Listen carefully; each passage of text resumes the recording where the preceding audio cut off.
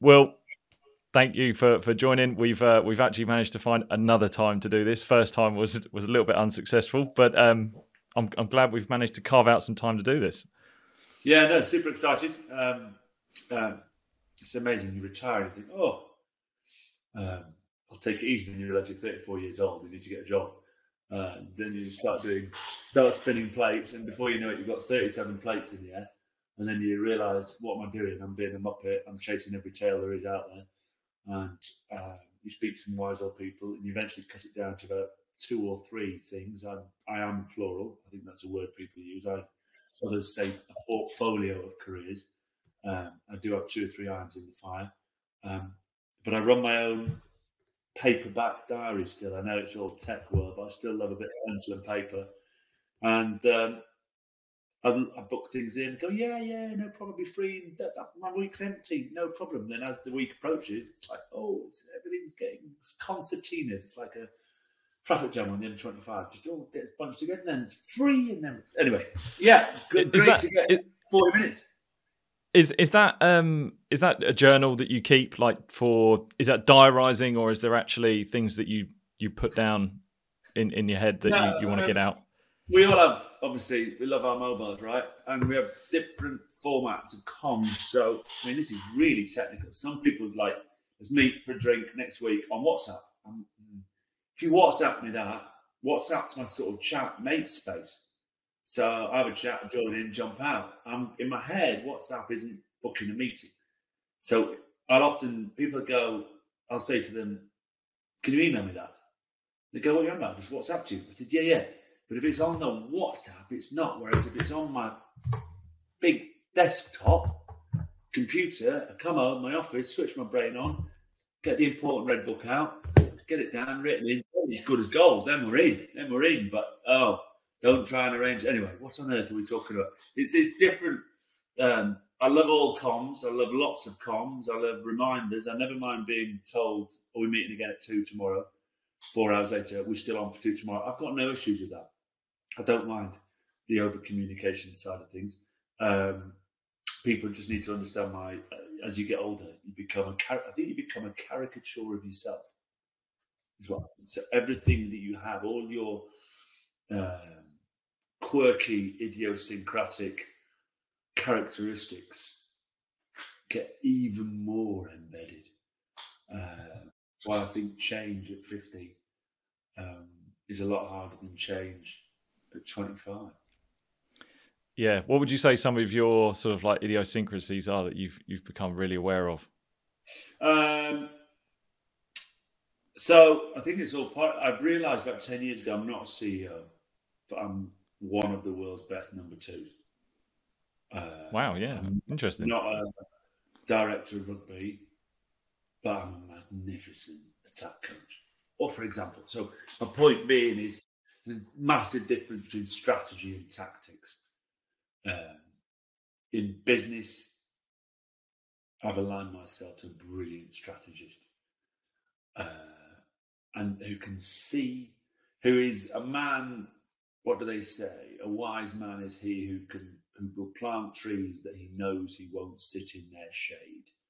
Or when you're taking the Chinese on at foreign policy, don't play a week, don't play a year. They're playing the 1,000-year game.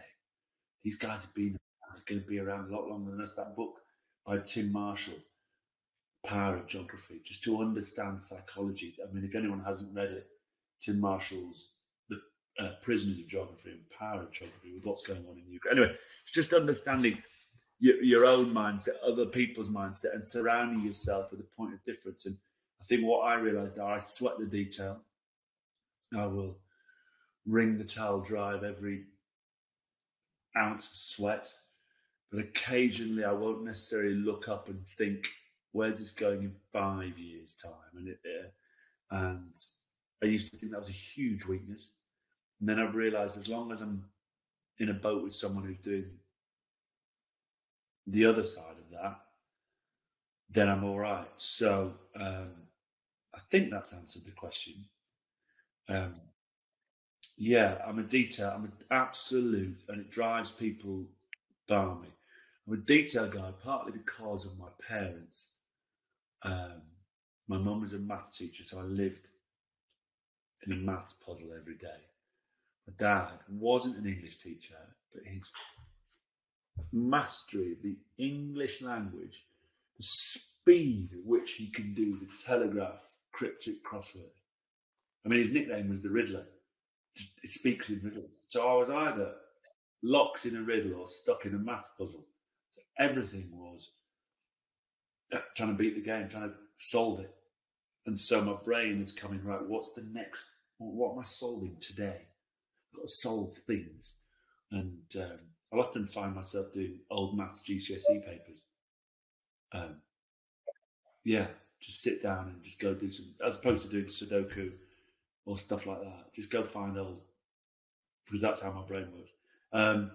So I'm trying to be less that and finding myself becoming more that. So I've done half a GCSE maths paper today for 20 minutes because I had 20 minutes spare to see if I can still solve quadratics and understand cosine and sine rules and find areas of triangles that have no relevance to my kids' upbringing, to my marital status, to my mortgage being paid, but give me 20 minutes of great pleasure. Did you always have that, or is that something that's been grown post career, or was that during your career you had that, your rugby career? Yeah, I always. My favourite bit of playing for England for 8 years. Last 5 of them, we were at Pennyhill Park, Bagshot.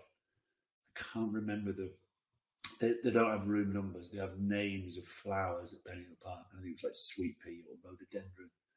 Can't remember what the physio room was with Paskey, Barney Kenny, and Richard Krychek or Vershik, but we couldn't pronounce his surname, so it was easy to call him Krychek. Wearing acupuncturists. And training would always have finished by 4. And we'd all, about 6 or 7 of us, have a quick shower, head straight back down there for 4:30 for countdown. To play countdown every day with the good old Carol Vorderman. Yeah. Dawson and Healy and Johnson.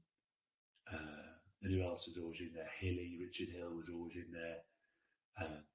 Bolshaw and Tyndall would come in and their brains would explode after 15 seconds and they'd run back out. I know the answer for that.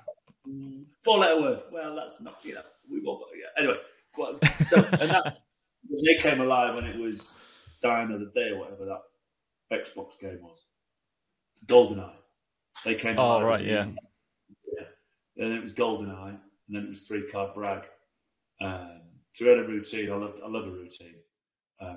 So yeah, it's always been.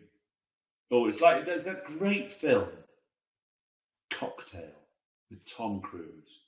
It's a very sad film, actually. It's a brilliant film, and Tom Cruise is desperate to be a successful businessman. And he aligns himself with this guy who seems like he's amazingly successful, but quietly behind the scenes is falling apart. And in the end, I won't spoil it, I won't ruin it, but it's desperately sad. But the mentor turns up at a bar that Tom Cruise is working at. He's called Cocktail. He wants to run bars, and he goes, and I won't do his accent. He goes, bet you $20 or whatever the bet is, that behind that counter there is a management book. And Tom Cruise pulls it out and goes, you still got me. So wherever I go, I'm never far. Today's current reading is Bedside Book of Algebra. Yeah, it really is. From vectors to variables, the ABC of X plus Z. And that is fascinating because it's my passion. And the reality is, maths is everywhere. It is, you just think, oh, that's pretty and nice. And it's got the golden ratio of architecture in there, 1.6, whatever it is, according to the length of your elbow down. And it's in us. And I'm fascinated about how things are built and put together and work and operate and puzzles. And that's sort of, even though I'm only a level 5 coach, it's sort of how I coach just give the lads parameters. Sort of, these are the basic understanding. This is basic gravity, principles, ideas. Go. How do we get from here to there?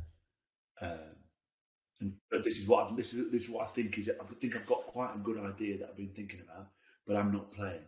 So take this idea, and I learned that from my dad was a great coach, but Brian Ashton would just give us setups and say, I think I'm onto something here. And then we'd take it away, and I would just get a microscope out on it and go, right, how do we tweak it? How do we understand that works perfectly if everyone's got a perfect right-hand pass, perfect left-hand pass, and can all run 110.4? But my left-hand pass is terrible. Wilco can only run the 111.2. Tins doesn't really want to be the distributor.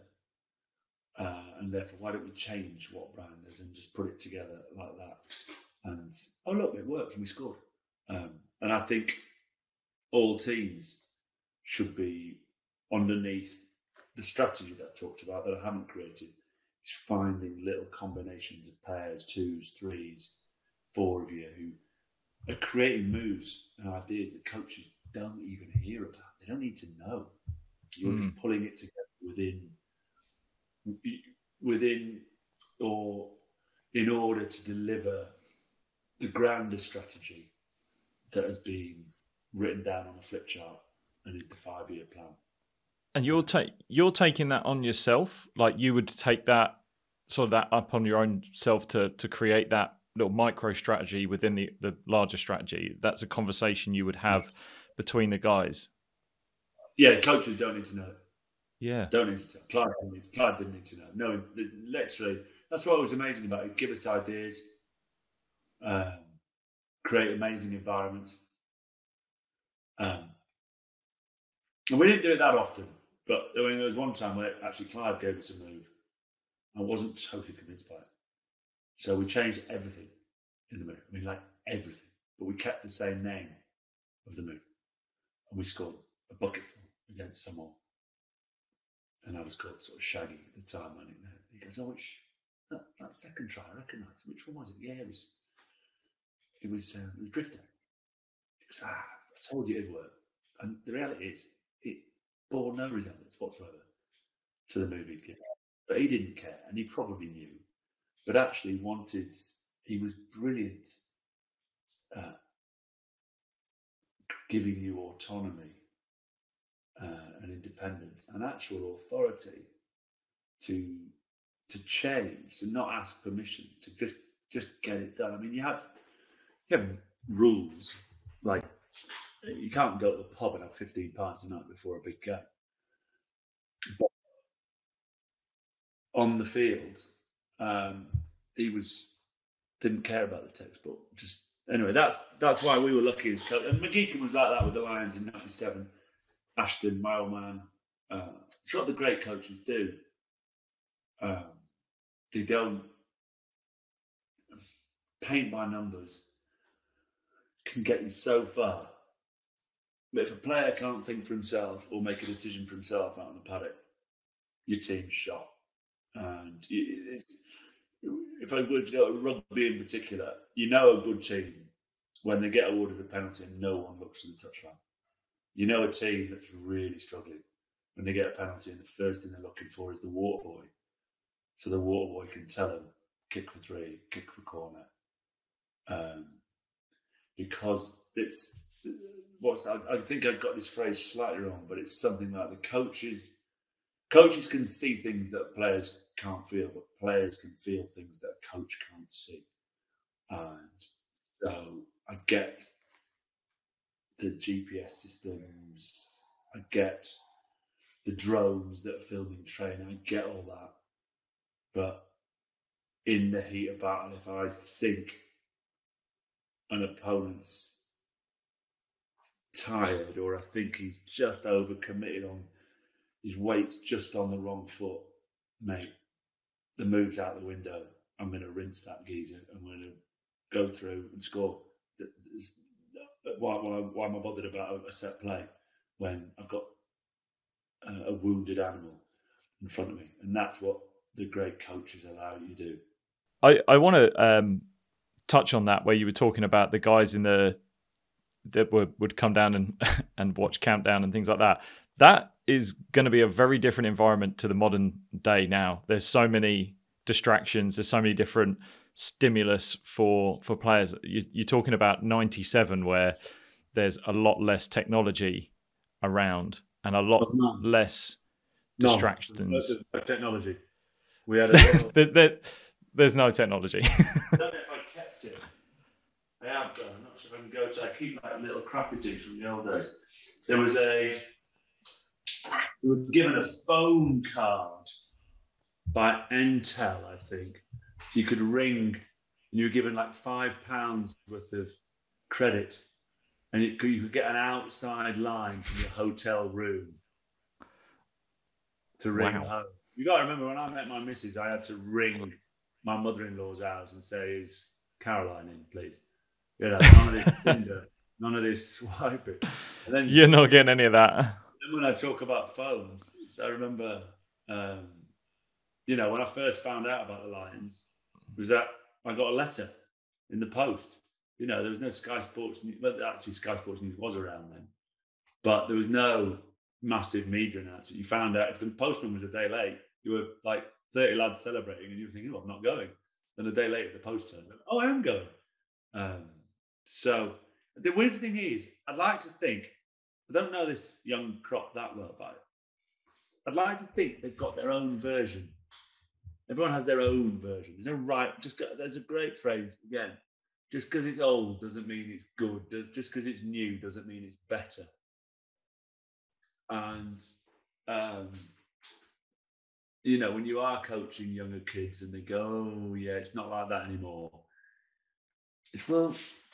There are some basics that I get. We all want to reverse sweep for 6 and do a Dilshan, and I get that. But then there are times when it's like it's 35-3, and the ball might be there to do it, and you might go for it. But I'm also going, this bowler's only got an over left in him.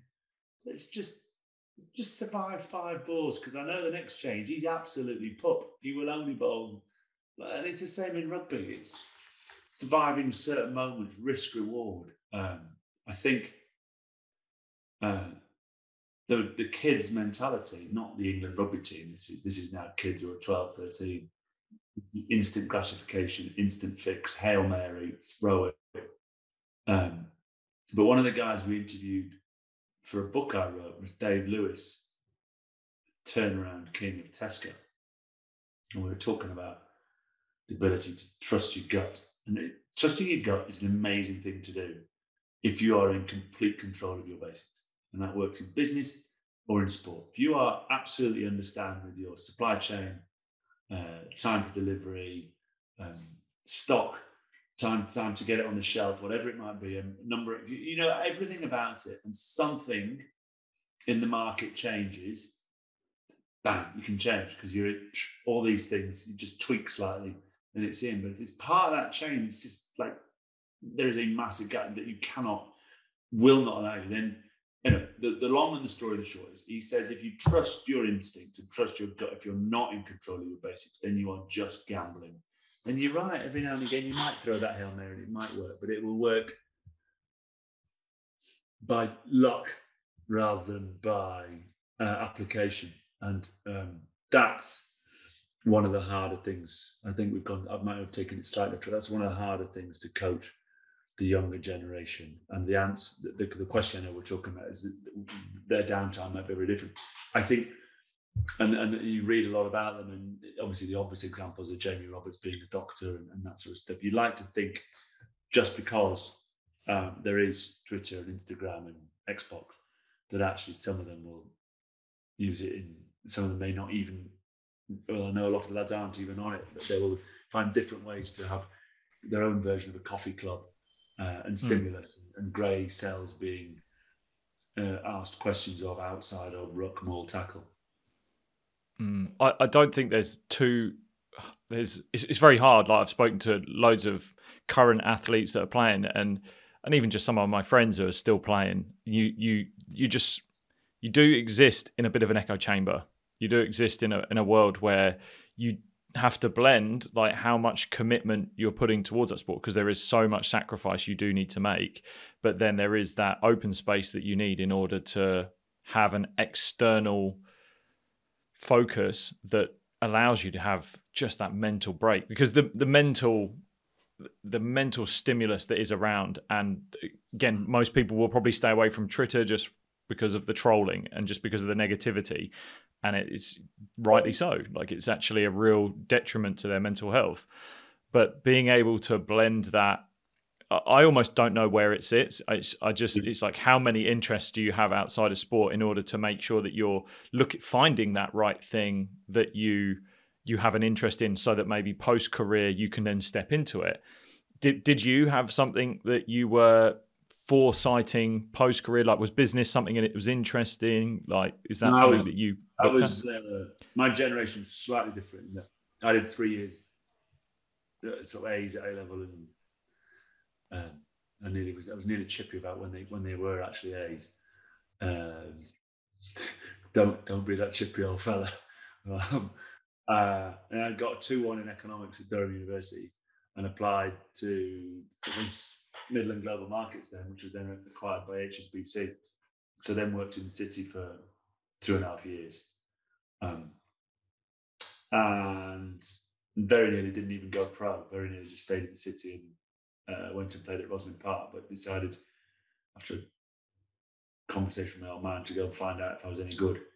And then, so when I then finished, I had been through the process of job applications, of interviews, of college, of upskilling myself off the rugby pitch, which allowed me to have. And by the way, I'm also not blind to the fact that if you have a big shiny gold medal, there's a few more doors open to you than if you're an epic second place. So put that together, and I sort of set off, and I was relatively unscathed mentally when it came to what am I going to do next. And so, yeah, I was on that front fortunate enough. I think the current crop are in good shape, and I do think their well-being and resilience, because I think those sort of two words should always go together, because life is tough. You've got to find a way to be resilient. I understand it's all about well-being and feeling happy and confident about life, but yeah, to say there are no tough times, I think slightly pulls the wool over people's eyes. So the current lot, I think, are in good shape. I think there was a generation of lads who would have been 16, 17 when rugby turned pro in 1996. And they were like, right, I'm turning pro, I'm finishing college, I'm not going to uni, I'm going straight to an academy, trained, picked up 40, 50 games for a league premiership, picked up 40 grand a year, 35 grand a year, something like that. And then got to the end of the career and booted out before people realised that actually, I mean, your T-shirt is it, human first, athlete second. It was athlete first. What can you do for this club? If not, you're a waste of space. Get off my balance sheet. Mental health, do one. Physical health, not really that bothered about that. Have a cortisone jab, get on with it. Concussion, have a dig, mate. We need you this Saturday. Are you playing?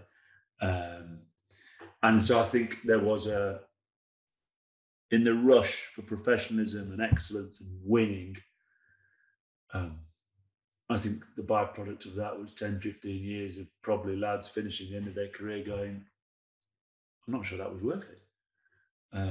What exactly have I got to show for it? And who are the phones stopped ringing? And, and that's where I'm at. So I'm being slightly binary about it in order to have a conversation. But I do think I think the key thing in life is, I think when people get to my age now, 50 or whatever, or when they're 45, when they've finished, I think the question I hope everyone answers yes to is, were you happy the year you were born? And what I mean by that was, therefore, on the back of the year you were born, the years you played rugby, did you get what you wanted out of it? Did you come out of it as a relatively normal human being and with career prospects after it? But you were happy and achieved the best of yourself in that allotted time period. And again, might be too simplistic question, but I can genuinely sit up and go, they're earning fortunes now, but I would not want to have been born in 1992 and be 31 coming to the end of my career next year. 1972, I got in my mind, I can understand it's a hot air balloon, but someone will argue for a different year. In my mind, 1972 allowed me to do everything I wanted at school and university, pick up qualifications, flip it, go and have a few years as a pro, and come out of it with options. I hope if you ask the current crop that they would actually say, nah, that old mug, what's he talking about? Way better being born in night. And that's you just hope it's always good for that individual. Yeah, it takes a lot of awareness from the person to be able to recognize like what their current situation is, to know like, okay, am I putting too many eggs in this basket, not enough over here? From what you've just said, and if you had a young player in front of you now, what would be or is your advice to them? Stay away from a chuffing academy. Do not go near a box ticking exercise. Again, being binary, slightly augmented. Joining an academy which clubs have to have in order to get their RFU funding, which they then use for whatever reason they want to use it for. And of the 65 players they pick up at the age of 15, who they then tell to only do one sport, and they take out school matches and they don't let them play club rugby, and they end up playing 3 games a year for an academy, and then they go, actually, salary cap crisis, energy crisis has come in, HMRC crisis. Don't, parents, if your kid's 15, 16 now and someone says, I think you can be an academy, tell him to do one. Absolutely. Go down your local club, go meet some hedge funders, some plumbers, some bricklayers, go meet life playing the sport you love. And I'll tell you what, if you're good enough, you'll still get there. You don't need to go through that shit to get it. And in the meantime, become one-dimensional and everything done for you. Yeah. And with the reality that 3 or 4 come out of it, and you might be one of those 3 or 4, I get it, but I'm going to go back to my bedside book of algebra. The odds says it's not you, kid. So I'm not trying to deny people. I hope the arguments come across properly at the end. I think if you're that good, you'll get to the top anyway. And you can get to the top. I think the more you know, the more you laugh. Yeah, yeah. Well, you know, the more you laugh. And if you going, I think academies make dull-ish. And again, wow, that is a sweeping generalisation. But I went to, where'd I go? Richmond. Down to watch London Scottish play Quins in a pre-season game on Saturday. And the lads shall remain nameless. Bumped into 3 lads who are in academies. Good players, man. I'm telling you, proper players. Last year, combined total number of games played, 6. What? How does that even create a sense of knowing how good you are, like, or a confidence in yourself? Like it's almost. By the way, and I also understand there'll be someone here who runs an academy and say you picked on 3 people. It's a straw poll of 3. That's incorrect. Factually, the average number of games. So I don't want to necessarily be. I try to not draw lines in sands and battle lines over this. I tried to have debates about it. I'm just pretty strong on one side of it and need to be convinced of the overwhelming positives that make up for some of these stats and some of these people that feel completely let down by the sport at the age of 25.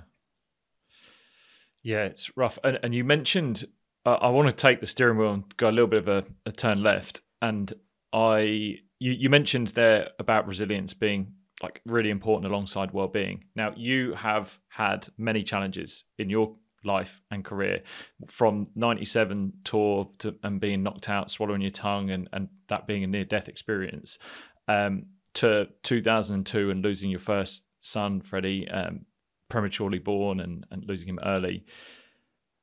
What I know, every incident has its own nuances and differences. What have you learned about yourself over time, and perhaps use as coping mechanisms that you draw upon? So the challenges that you face on a daily basis, what are some of the, I know that everything's nuanced and there's different strategies, but if there was something that you've learned about yourself in the way you cope best, what would that be? Yeah, I mean that's such a vast canvas of a question. Yeah, I recognise that. No, I'm trying to work out what best way to go about it. I think some of my closest would go, he hasn't coped, he didn't cope, he really struggled, and that's the truth. But if you are then going to work and you are presenting on the telly, or you're doing a keynote speech, or you're a chief customer officer and you're trying to bring in business, I've learned now that it's okay to contextualize and actually to be upfront and say, this is what's going on behind the camera now. But the reality is, in the front-facing roles you have, you've got to stick a mask on. Can't every time I turn up at Twickenham or whatever on Saturday, once we're going through those tough periods, and just go, especially as a player, oh, All Blacks, can you give me just a bit of time here because I'm having a tough time? Or you're on the TV on a Saturday and you've just discovered something, like everyone does, by the way. We all have, everyone has crosses to bear. We are very fortunate with our ability to be able to cope with it collectively. So the reality is, I haven't and didn't cope with any of those things as well as people maybe think. But the sort of show must go on mentality and the role I had, or the profession I had, meant that's just, you got to get on with it. Then privately, I think the best way to describe it is you got to have a circle of trust. You got to have a group of people, and mine are mainly my university mates, who at any stage, it's a psychological safety. But it's also not ruinous empathy. I know you've got to have a group of people around who'll call you on shit. Have the ability to understand that we're all doing this for the long-term good, or how we perceive it to be. And I think you're acting out of line, or I think it's now time to go back to work, or to address the situation. I think it's a collective thing that is my lesson on it, is that who are the people. And you might have different groups for different parts of you. You might have a home group who are your mates from uni. You might have a work group. You don't have to be from your own organisation. Just this is a tough decision. And everyone's trying to reinvent the wheel themselves. And actually, if you can go to someone who's tighten at it and pick up a phone and say, I just need 5 minutes, and get that sort of relationship where it's not just ask the whole time. So I hope I'm answering a little bit of the question. That sort of collective body system that might be very different for the problem that you are facing is critical for us all to have, because I think if you try and do it all on your own and in your own noggin, you literally those sorts of things can drive you insane. I think you've nailed it with the fact that you said well, a lot of people will give an answer around that of saying like, go and talk to people. And yes, talk to people. That's the sort of overarching message you're sending there. But one thing I have found really impactful for me, whether it's from anything from dealing with retirement to dealing with an injury to dealing with a relationship, whatever it might be, the accountability from someone that you know to actually hold you account to say, no, hold on, why not? You can think like this, or perhaps you're maybe misinterpreting that thought, that feeling, that emotion, and maybe look this way. And sometimes, because you go to people hoping they're going to tell you the thing that you want to hear, that you just want to feel good, but to have that person to call you on it, those are valuable people. Like, they're super valuable people, and I think you've nailed it by saying that. So thank you for sharing that. Look, I'm really cautious of time, and I caught an interview you'd done before about saying around, I'm sure you get tons of people talking about the World Cup win and how amazing that must be. And I don't really want to touch on that, because I'm sure people can go and find that elsewhere. But I heard an interview you say where if Johnny Wilkinson had missed that goal, you'd have still been happy because of the memories. Yeah, because of the memories. And I really love that. And it sort of talks to the whole, not the cliche enjoy the process part of it, but enjoying the memory of and playing sport to create memories. And I also then want to sort of shift that onto, you've recently just finished the Festival of Sport, and is that sort of a passion or embedding that idea of creating memories through sport? And because I think people lose that, they lose that being this goal-driven orientation, and leaning on a little bit of what you've said there around, you're not always going to be the one. So why not play it to create the memories, the connections with people? Well, I was at a wedding a couple of weeks ago. There's a guy there who played for Northampton Saints. I didn't realise him. He's called Andy Newman. We were chatting about stuff, and he's a property developer now. And again, we might be re-engineering the facts to fit the story here, but he says, go on, name the Northampton side that won the European Cup in 2000 against Munster. And I'm an anorak. I was like, yeah, no problem. Dawson, injured. Grayson Flav, no, played fullback. What? Who played for her? What? Ali Heifer? Matt Allen in the centre? What? Really? Craig Moyer? Is a team that, he says, my point exactly. He says, but the mates I made and the teams and the fun I had. So I'm trying to make sure I can articulate the point exactly that it's nice to have the medal. I get all that, but it's not what I remember. What I remember is a very average team coming together in 1997, setting out on a journey that had some absolute howlers in it, always talking about and thinking about, it'll take a great team to beat us, make the right calls at the right time, put ourselves in a position with the chance to take the shot.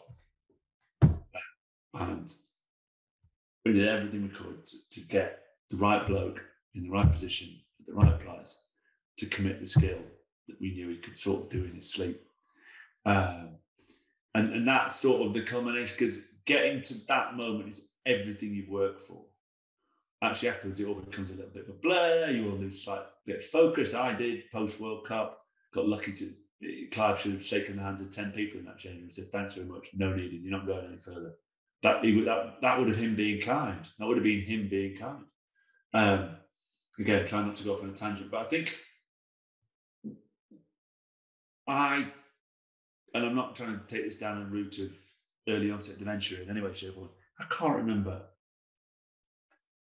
a minute at a World Cup. I sort of can because I've got a photo behind me and I go, but I put together memories from clips I've seen and stuff. But I can take it to Pennyhill Park in 1998 at rowing sessions. I could be out on the back pitch when we trained at Sandhurst, Phil Larder training session. I can remember the first time Brian and Ashton introduced us to this. I can remember the forwards having a massive fight. me telling Josh Lucy to poke it and him nearly swinging for me. I can remember the process there, and that's and I'm getting in a position mentally that you're right. We could have lost that World Cup final. In a position mentally where genuinely there was a 12-month period where we'd have taken anyone on in any place, in any backyard, in any weather. In fact, pick the best of all of you, and we'll still beat you. And that's what, not when I close my eyes, I don't do that very often, but yeah, metaphorically, that's when if I close my eyes and go, what was it about that team? And that's why I talk about it almost didn't matter, because still what I would remember would be those moments. Having gone off on there, what was the second part of the question? No, you're pretty much on track in the fact that you're talking about these nuances, these real idiosyncratic moments within your time of training or being not on the field. Festival of Sport. Yeah, so just that's just inspired, whether all of this memory building has inspired that movement that you've created. You don't want to know the P&L on the first 2 years of Festival of Sport. You don't want to know where the balance sheet is on that. It was this year. Year 2 was all right. Year 1 was a tidy little check that the 3 owners had to write to make sure that everyone was paid. And that's what happens in business. You hopefully build, and we'll make some calls on year 3 and grow in it. But if it's stopped now and it's been 2 expensive weekends, they've been the best weekends I've had in the last two years. We've created this magical thing where no one's judged on a sports pitch. You can turn up and try. You'd have to check the terms and conditions, but I'm going to say you can try absolutely any sport that's ever existed. Now, clearly they're not all there, but we had 26 sports, including medieval sword fighting. And we had able, disabled, inclusive, neurotypical, neurodiverse. We had superstar elite kids supporting kids who'd never seen a hockey stick or a lacrosse stick in their life before. We had, again, anonymously, we had sons of, I was going to say billionaires, but not far short, alongside foster kids. And no one will, it all disappears on a sports pitch. It's all gone, man. Leads up by the white line. Welcome. And coaches who really understood that mentality. And, the strapline is no one's left on the bench. Those sorts of things is what I love. And I lived in a festival of sport in my house because mum and dad, I was, in my village in Erskine Green was my own little fiefdom of sporting excellence with Adam Ayerst and Paul Ayerst and Youngs and Bartons and Holdens from my little village that would meet after school and boot a ball about, or be at boarding school and straight after lessons finished into the yard for yard cricket. The 3 stumps painted on the wall at the back end of Evans House yard. Had a slight slope, worked with my little go wide of the crease, bang, lethal. Stop there, nip into the 5 court, stick a couple of gloves on, get the hard ball. 5s is a game like squash, but with gloves. Whack those around, get up, get punished, go and have to get a brass rubbing before breakfast. Look back on that, resilience and all that sort of stuff, probably banned nowadays.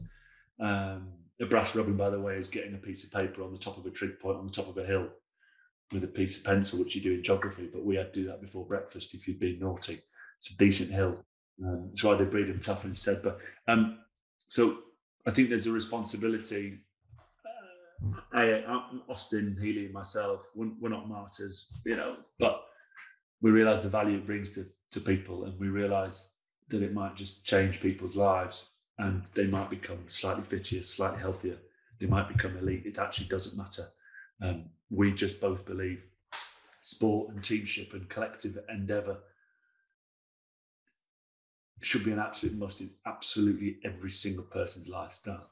And if I can sign up for petitions that say bring more PE back to school, or if I can rock them do School of Hard Knocks in underprivileged areas with lads who just come out of prison, but I'm not going to judge them. I'm going to treat them how they treat me. I'm going to give them a second chance, or you're going to follow the Timpsons model and support ex-offenders to get work. Again, all those sorts of things. If we can use sport to help people get back on the social ladder in any way, shape, or form, be it sort of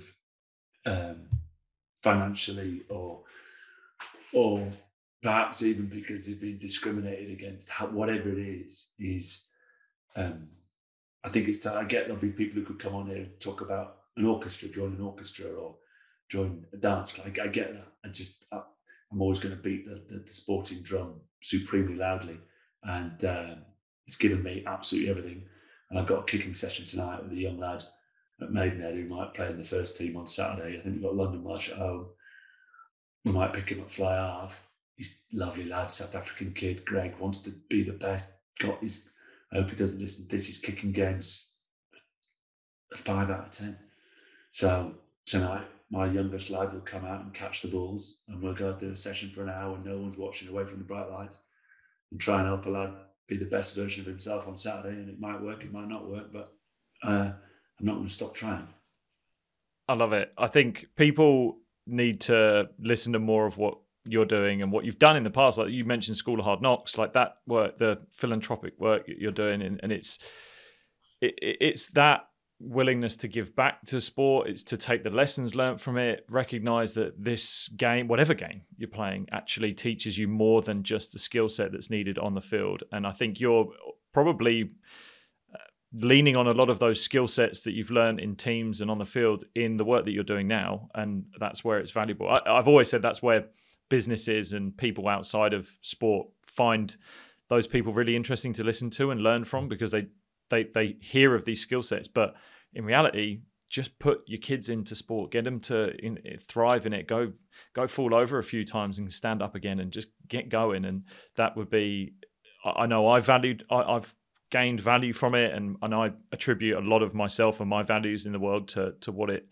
has come from sport. So yeah, great job in what you're doing. I'm sure you hear it all the time. Please don't stop. And anyone listening, go and find Will. And I'll leave a load of links in the show notes for people to find you on social media, your websites and all such. But just before we finish, because I'm very cautious of time and you've been really generous with it. My haircut's, I've got a 3 o'clock haircut, and I'm not going as short as you, but it needs to No. Yeah. Is there a book, a quote, or something that you're recommending people a lot at the moment that's had an impact on you? So 2 things.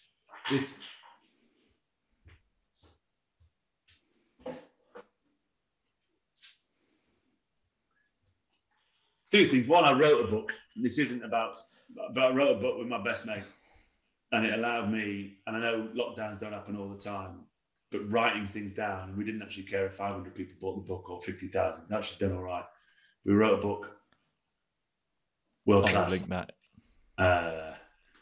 And I picked up the phone to so many people, and we chatted to, I'm just going about, chatted to Sir Dave Brailsford, we chatted to Jeremy Darroch, CEO of Sky, Dana Strong, current CEO of Sky, but when she was at Comcast, Phil Jansen, CEO of BT. We chatted to, the list literally goes on, Dan Carter, Kate and Helen Richardson-Walsh, Helen Glover. It was just so much fun, and you'd be surprised how many people, if you want to learn or you want to do something, will return your call. So one of the things is, don't stop knocking on doors, don't stop picking phones up. I think there is a willingness from most high achievers to want to support and impart in some way those who are trying to pull themselves up by their bootstraps or upskill themselves. So never be afraid of asking politely. So there's 2 messages in that. One is never be afraid of asking politely, and 2, if you ever get the chance, write your own. You don't have to write a book, but what do you stand for? What gets the best out of you? What irritates you? I mean that. Have those written down. When you turn up at work, hand them out. This is me. I'm a Man City fan. If you're late for a meeting, you're dead to me. Always check in, always check out, ask twice, just various little bits and pieces that I have, which are part of me. And then I suppose if you had a phrase, love phrase is the other one I've got.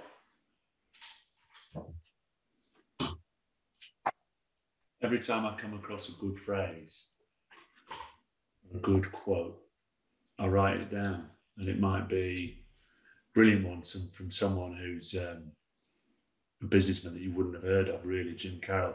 Just really clever little things. Great leaders are gardeners and not mechanics.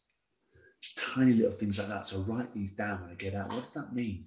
That means you're trying to create the soil and the weather and the conditions for your people to be great. You're not in there turning the wrench yourself. It's just a really clever way of putting it. And the one I have, because I know the Zoom calls back, the one I absolutely stand by now, which I'd like to think I did as a kid, but I look back on it and go, yeah, maybe not. Mark Twain said, if you only tell the truth, you don't have to remember anything. And I am unapologetically truthful. I can't say I was always that, but that's who I am now at work on a sports pitch. Sometimes it takes people by surprise, but it's just, this is what I'm seeing, this is what I'm thinking. And you're asking me a direct question, that's my answer. Because you've seen me lose track of what I've said before. And if I've lied, I'll probably say something else. But if I'm just telling the truth, you'll always get the authentic me.